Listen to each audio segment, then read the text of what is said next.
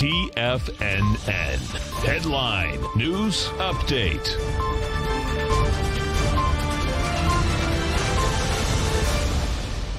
Good afternoon, folks. This is Steve Rhodes coming to you live from sunny Delray Beach, Florida.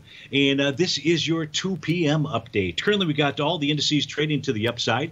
The Dow is up 164 points. The S&P's up 23. The NASDAQ up 66. Russell 23. Semis are up 22. The trannies are up at 200 points out here. Let me see if I can get to another screen. The indice charts. I was having some trouble earlier. I think I got it worked out now. And as we do during this time. And so now you've got the Dow Jones in the upper left-hand corner. The only topping signal that's in the Dow right now is wave number 7. That is letter G. That can't be confirmed until we see a lower high.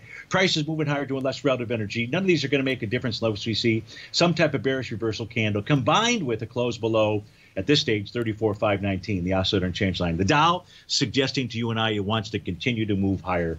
The S&P 500 is generating that same signal to us. This is trading above all resistance out here. It also has wave number 7. So we've got the Basel-Chapman wave number 7s that are out here for those two indices. If we take a look at the NDX 100, well, this actually had a top with wave number 7. It's had a couple of different tops. So wave number 7 you can see out there. So it's important to pay attention to those 7th wave signals. Right now, the NDX 100, just a counter trend rally unless price were to close above 13,858. It doesn't have to close above it today, but that's what it needs to do to say, I'm on my merry way to higher price. The Russell 2000, nice rally, running into resistance. Nice little hammer candle yesterday. Resistance, its oscillator and change line. The semis, really a similar pattern to take a look at the NDX 100.